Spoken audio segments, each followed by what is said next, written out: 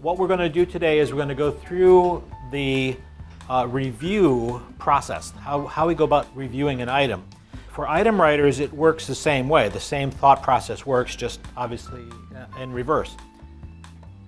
So the first thing we're going to talk about is how to build a better item. And when we review items, we're going to be looking for, are these constructed correctly and how can we improve them? Are they good to go? And while we're going to be focusing on multiple choice questions, the same thought process works as well for the SIC, the semi-interactive console items, or the hotspot items.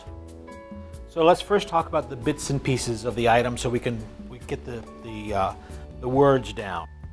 The first thing we're going to talk about is what we call the stem. Now that in a multiple choice question, that is a question. It has a question mark at the end of the complete sentence, and it's not an incomplete sentence, it's not a fill in the blank, it's not anything like that. So the stem is, think of it as the stimulus, the thing that the candidate is reading and is asking the question for them to respond to. A good stem is one that you can answer without even seeing the answer choices.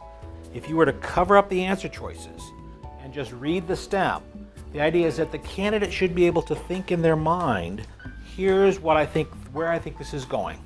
If I ask you the color of the sky, you would think blue, and then you would look down the answer choice list and find blue. That's the thought process that we want a candidate to go through. So in order for that to happen, the stem has to lead you, and it has to tell you what it's looking for. Is it looking for a disease? Is it looking for something else? Is it looking at an image? So it has to direct you in that fashion. We do not want to use stems that would say which of the following is true. Obviously you have no idea where that's going. And essentially what you'd have to do is reach each answer choice and say, is that true? Is that true? Is that true? So that's essentially a 4-choice true-false question. There are 4 true-false statements, you have to read each one. That would be a bad form, we don't want to do that. The other thing about a good item, a good stem, is it addresses a single issue that's important for competent practice. I often hear people say, oh, we learned that in school, or everyone should know that, they should have learned that in school. That's great. You learn a lot of good things in school. Not all of it is needed for competent practice. Some things you learn may be nice to know, but do you need to know it to be able to practice? Would you be less competent as a sonographer if you didn't know this information? That's what we're looking for. Here's a pretty well-formed question. What quality control test would be evaluated to determine axial resolution? So you know that all the answer choices are going to be quality control tests. So in your mind, you're thinking of what are the different quality control tests I might use on a sonogram system. If there's an image, we let them know that there's an image to look at.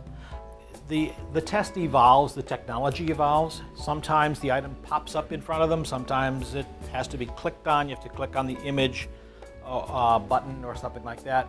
But in any case, we just want to make sure that we tell the candidate there is an image. What is the most likely pathology indicated in this image? That's a pretty simple rule. Okay, so bad examples would be incomplete sentences, sentence with blanks. We don't do that. A stem that teaches or preaches. I understand that, you know, sonography is a very important profession. It's important to you.